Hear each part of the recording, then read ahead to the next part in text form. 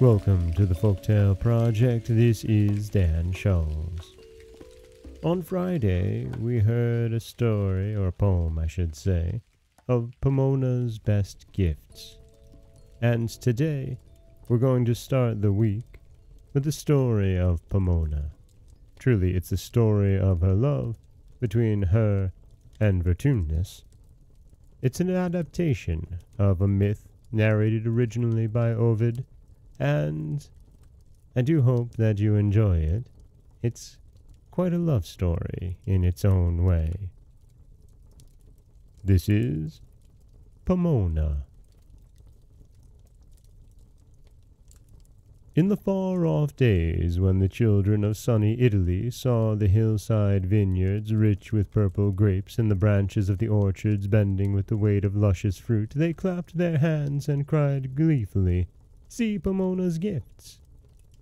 They offered grateful thanks to the wood nymph, whose thoughtful care brought the precious fruit into a bountiful harvest. Carrying a curved knife in her right hand, the faithful Pomona glided swiftly up the hillside and primed the low bending vines of all rank shoots. By cutting away all withered branches, she kept her orchards green and trim, and thus helped the trees to bring forth richest fruit. So happy was this nymph in her work that she gave no attention to the numerous suitors who hoped to win her. Many a time a madcap satyr, desiring to attract Pomona's attention, danced in vain near her orchards. Pan played entrancingly on his reed pipes, but the nymph gave no heed to his music. Among the many admirers of Pomona was a youth named Vertumnus, who presided over gardens in the changing seasons. How he patiently planned to meet this charming nymph while she was tending her fruit and vines, but his advances were always met with a coy indifference which puzzled him. At last he determined to appear in various disguises in order to see if he could attract her attention, and discover if she cared for him. One day he took the form of a ploughman, whip in hand, as if he had come from unyoking the tired oxen in a neighboring field. At another time he assumed the guise of a woodman, carrying a pruning knife and ladder, and then he appeared in the garb of a hardy reaper, carrying a basket filled with golden grain. But no matter what disguise he took, ploughman, woodman, reaper, fruit-gatherer, soldier, fisherman, he failed to win any attention from the nymph, whose interest was centered on the precious orchards and vineyards. One day, when Pomona was carefully examining the ripening fruit, an old woman leaning on a staff appeared before her and said, "Thy patient care will earn a precious harvest. Never have I seen such marvelous fruit. Tell me, fair nymph, does some strong youth help thee attend to the orchards and vineyards?"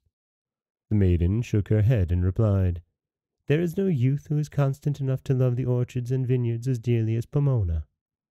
But the old woman drew near to her and said, "There is one youth whose constancy cannot be questioned, but thou hast scorned his advances.